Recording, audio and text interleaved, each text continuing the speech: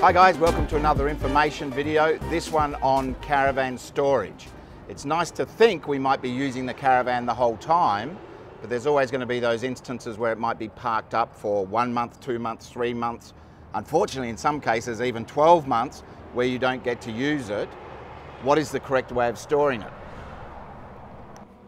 There are two types of battery chargers, so you need to recognise which charger you have on your caravan depending on its age and what brand it is. One battery type charger will not float or trickle charge, so typically with one of these, plug the van in overnight, get your battery at full charge, then where you put your van it can sit with its full charge. Otherwise, if you have a trickle charge floating charger, you can plug it in if you have power available to the van and leave it plugged in, and that will manage the battery system while the van is in storage and make sure it's ready for when you bring it back out. So now that your battery is fully charged, switch everything off in the van. Make sure your master switch is off, all of your lights, anything fan operated, turn them all off. Be aware if you have an aftermarket diesel heater fitted, it might be connected directly to your battery, so you'll have to kill the power to that as well. The little remote can actually drain your battery over a period of time as well. So just make sure there's no feed coming off the battery and you'll be fine.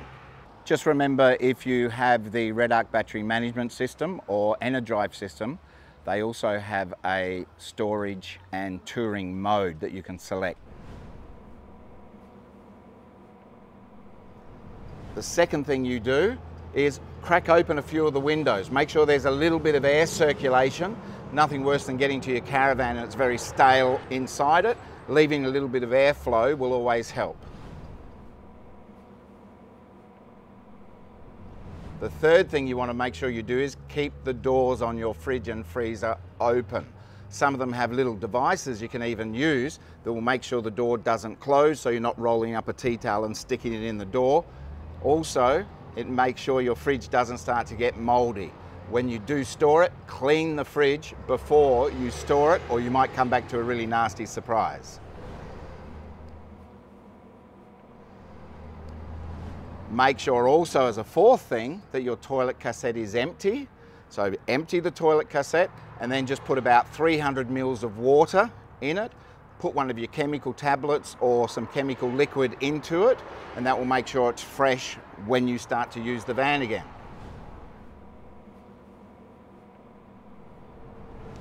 Some people choose, if they're going to leave their van off the road for an extended period, when it's an extended period it may be 6 to 12 months or more, some people choose not to leave it on its jockey wheel, and they might put a jack stand underneath the A-frame and actually lower things like stabilizer legs, stuff like that, just to ease the load off the jockey wheel. If you're lucky, you'll have a shed or underneath storage, so you won't need a cover on your caravan. If you do have a cover, make sure it's a very well fitted caravan cover. A lot of caravans get damaged because you get a 22-foot cover for your 20-foot caravan and the wind will blow it too much and it will actually wear the side of your caravan.